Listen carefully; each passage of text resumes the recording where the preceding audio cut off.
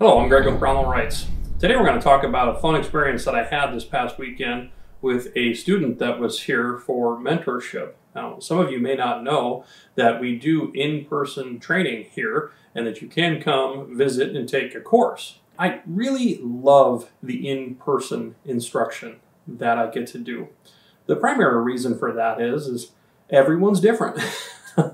Every shooter, they're always in a different place. Their situation, the rifle that they bring, the ammunition that they bring, the equipment that they have along with them, it's all very unique to them. Even though I may have seen some of the equipment before, the combination of things that the shooter brings is always very specific to them. The other thing that I really like is everyone is a different individual, and so the kind of training that we get to do in a one-on-one scenario is always different. Some people would prefer to work on rifle handling. Other people would prefer to spend more time at the load bench. And other people might want to spend the entire time doing wind reading. And we offer specific one-on-one instruction on all of these topics. And obviously we generally like to pick one that we're going to be working on for the duration of that person's stay here. But this past weekend, we had a specific thing that this particular shooter was struggling with more than all of the rest of the variables. And I find that that too is a constant. Everybody's different, and therefore it seems like everyone's going to have a different thing that they struggle with more than the other aspects of the discipline. Now, it bears mentioning that this particular shooter had probably the best ammunition of anyone that's showed up here before. He's a very intelligent, very analytical man, and he had documentation of everything, which is fantastic. So he had put in a good amount of effort at the reloading bench, and he was able to bring some great ammunition. His rifle was also pretty well worked out and was shooting extremely well. Every time I get the opportunity to, I like to shoot the rifle and the ammunition, the entire package that the student is working with. I want to get on that thing and shoot it myself. Now, there's a lot of reasons for this, but one of the primary reasons is to just make sure that the system that the student is working with has the capability to respond to his inputs. Now, rifle, ammo, optic, the entire ecosystem, that package, if it's shooting and performing too poorly, then oftentimes I'll have to bring out one of my own rifles and ammo and everything in order for the student to have a worthwhile time here. But in this particular instance, this rifle ammunition combination was extremely good. Every single round that I fired through this person's rifle, I hit within like 1/10 of an inch of exactly in the very center of my point of aim. So it was capable of shooting in the 0s and 1s. Now, I generally like to get this figured out fairly early in the session to make sure we're not wasting a bunch of time. And so I was able to get the rifle zeroed to pinpoint level. It demonstrated that it was shooting very, very small, very early. And so we were able to proceed with the training. And of course, as we get into it just a little bit, the very common question comes up of, well, you know, I'm consistently shooting this thing right in the very center of the intended point of aim, and the student was very consistently shooting about 1/10 or 2/10 of a mil to the right. And this happens almost as a matter of course, right, where I shoot the rifle differently than the way that they're shooting the rifle. And of course, they're not shooting the rifle mechanically correct. And so the point of impact shift when you're not driving the rifle properly is going to be pretty obvious for anyone that's had some instruction regarding natural point of aim and how you're influencing the rifle.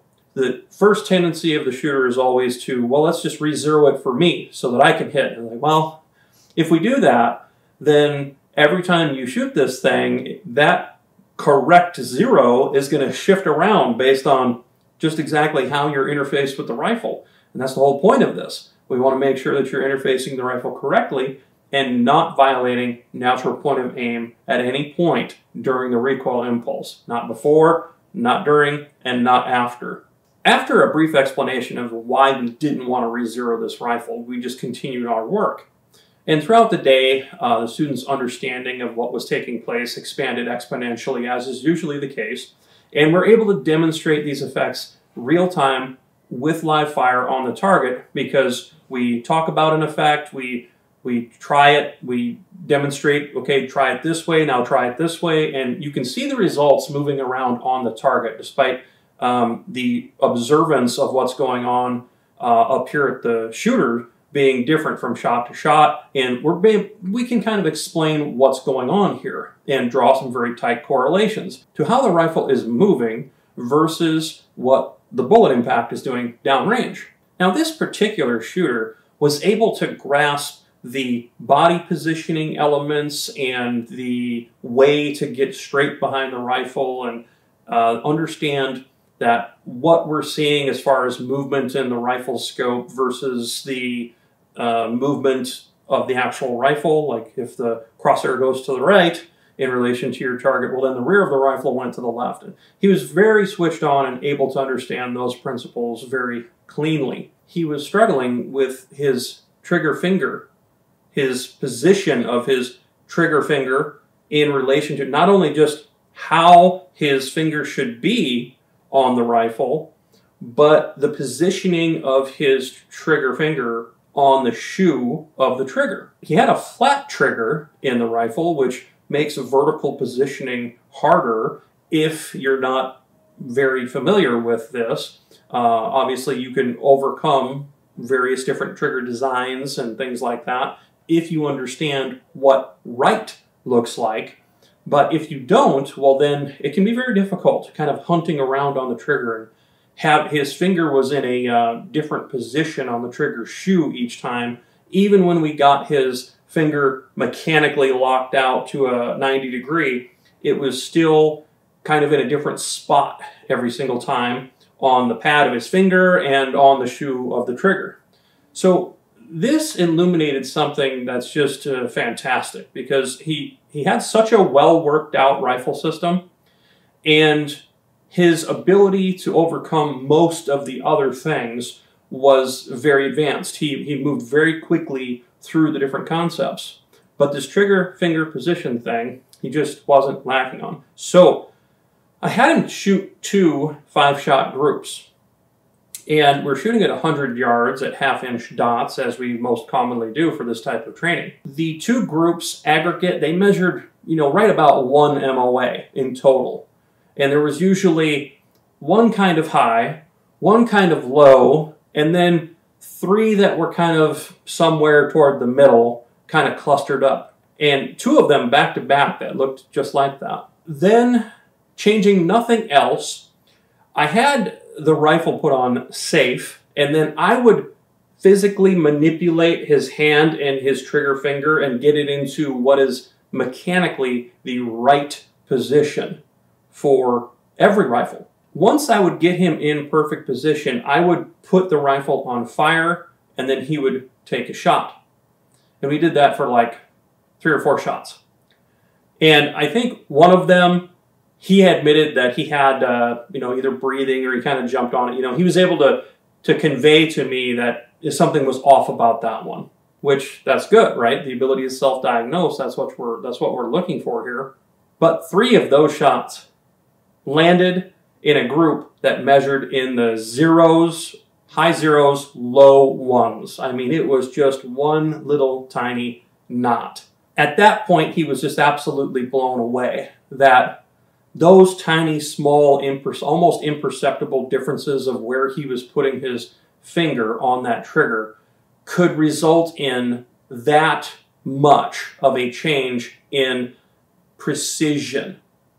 Because the thing that I left out, his groups that he fired by himself, 5-shot groups at 100 yards, the groups were centered on point of aim. So he was accurate for the most part, right? Because the average location of the shots, the group's center, was roughly right over point of aim. However, the precision was very poor, roughly 1 MOA.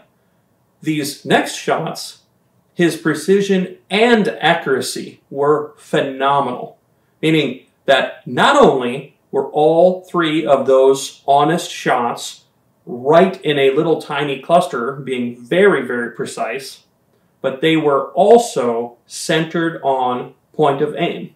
So accuracy and precision, and the only thing that we changed was the position of the finger in relation to the trigger. Your position on the trigger shoe is not just limited to the effects of if you don't press the trigger straight to the rear, then you can, by the weight that you're putting on the trigger, violate natural point of aim. So if you press the trigger back and to the left, well, during recoil, the rear of that rifle is going to move to the left, and your barrel subsequently is going to move to the right. You'll see that effect often in your rifle scope, and then too, by extension, where the round lands down range, you might see that to the right as well. In a very worked out rifle system, you can replicate that fairly easily. It's not always that way, but generally it will be that way. Fairly easy to grasp that part. But what isn't talked about often is the fact that how you are connecting to these rifles, and I mean everything from your trigger finger, your hand in support of your trigger finger there and its connection with the stock, and your face on the cheek riser of the gun, how you're connecting to these rifles will change how they resonate. Now, this is commonly referred to as a harmonic.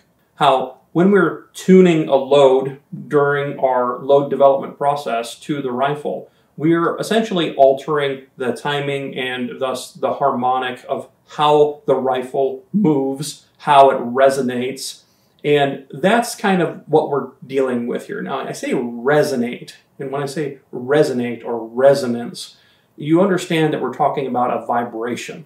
While it might be obvious that violation of natural point of aim due to off-axis pressure on the gun, either you're muscling the gun, you're not letting it sit in the bag correctly, you're not in neutral, in idle position, if you will, well, that by itself is an effect, but the resonance is affected regardless if we do all of those things mechanically correct or not. Now, this is most readily visualized if you were to think of a tuning fork.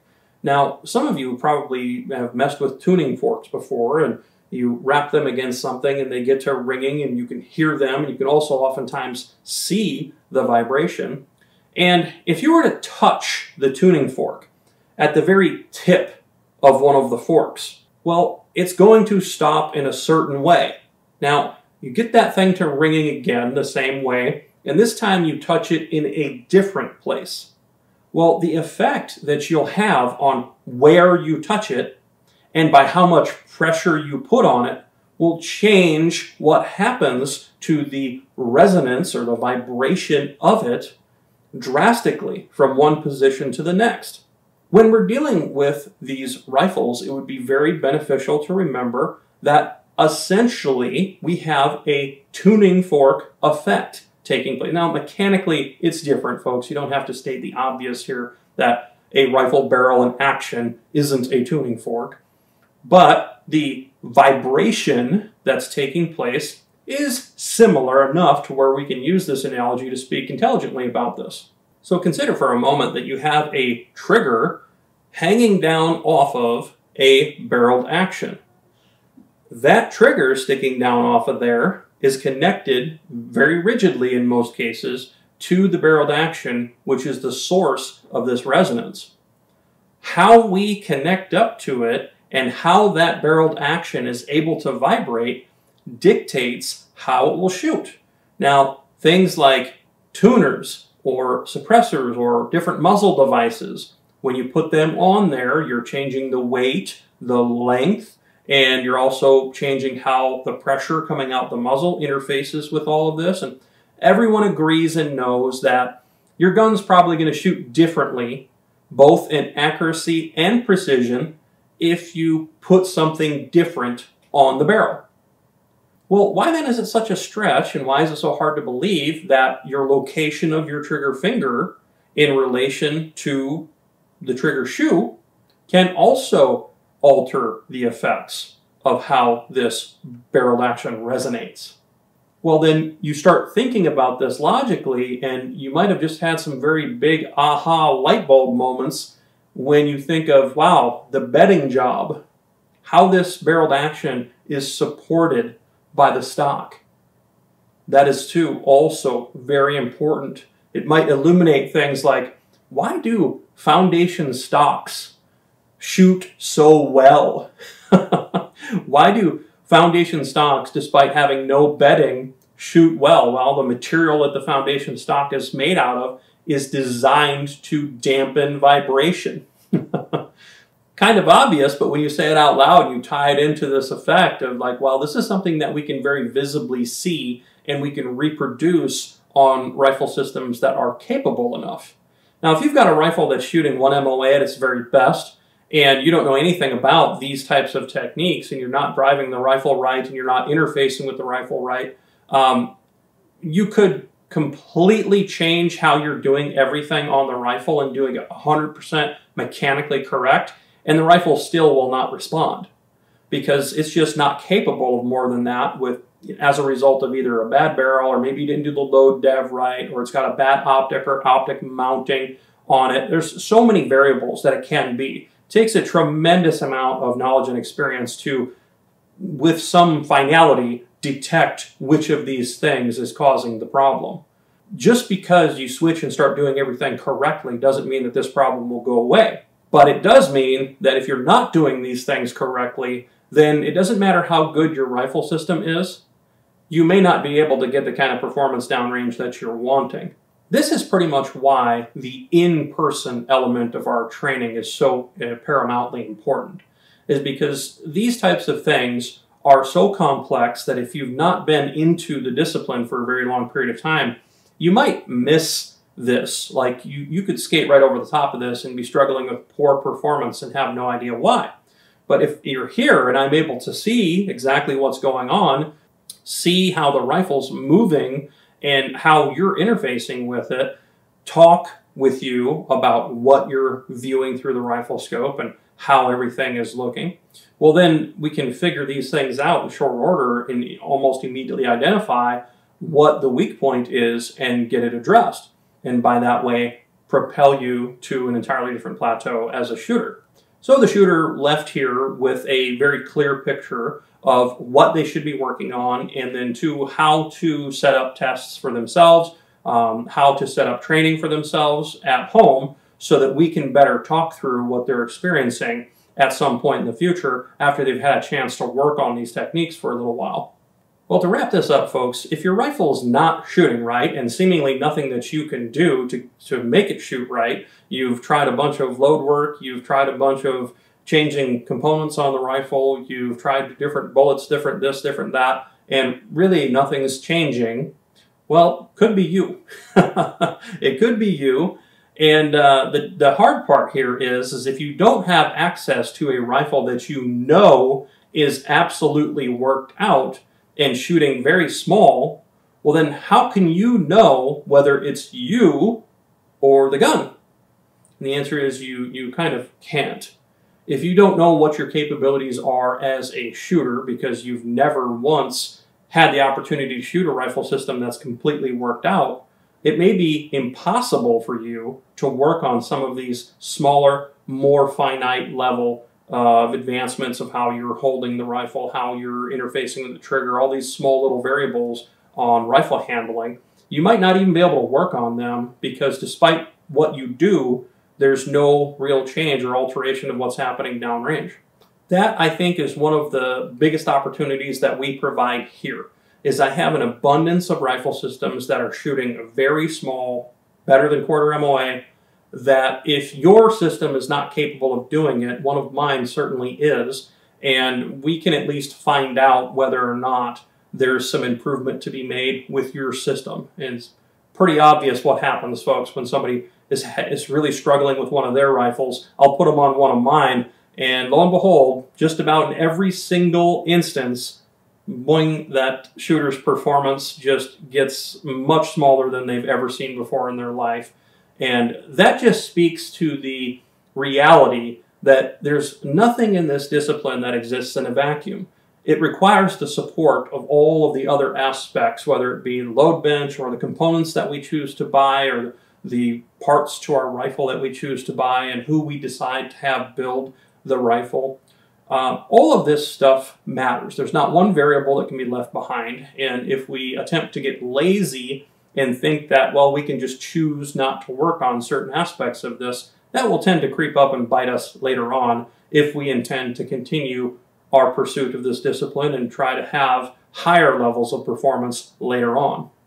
If you think you might be benefited from some of our instruction here, then I would encourage you to get enrolled in our mentorship program first. Now, you do that by signing up by using the little join button on the YouTube channel. Just about any of our YouTube videos or our YouTube channel has a little join button. And if you don't see that, you're probably on an iPhone or some other Apple mobile device. You might need to request the desktop site in order to see it. When you get signed up at the apprentice level or higher, you get direct access to me in a mentorship capacity, and that's one-on-one, folks. That's not group setting. That's just you and I getting on the phone and talking, or doing a Zoom or Skype or some other video call if that's what you'd like to do. But that gives you the ability to have me personally instruct you and help you with some of these different effects. And that's where it starts. Now, if you'd like to push that even further and come here for a one-on-one training session, well, then you can just give me a call and schedule when you'd like to come to get your instruction. Our schedule, I try to keep that fairly open where I'll only take a limited number of students per year to make sure that the effect is as great as possible. There's enough time for each student, and unlike group training type things where you might not get any one-on-one time or very limited one-on-one time, here the only way we do the training is one-on-one. Now, mostly we only do the one-on-one trainings, very limited exceptions where we would do more than one person. But spend the entire time together. That way, we go at the pace that you can absorb as fast as you'd like to or as slow as you'd like to, spending as much time on each individual aspect as you need in order to get the goals that you have set forth met. And all this is initiated with just a phone call, so you can feel free to just give us a ring and we can talk through whether or not you'd be benefited by the instruction or whether you'd be best benefited by just watching a bunch of YouTube videos. And I've got a ton of content on the YouTube channel. The vast majority of people don't watch most of it, which is, I find, very strange, because what they come here to learn could be advanced significantly quicker if they would absorb the content that I've already provided. But then, too, time being what it is, some folks would rather just come and spend a couple of days and get jump-started ahead a lot farther than they would if they tried to do it on their own. Well, that's it for this episode. I hope you've enjoyed it, and we'll catch you next time.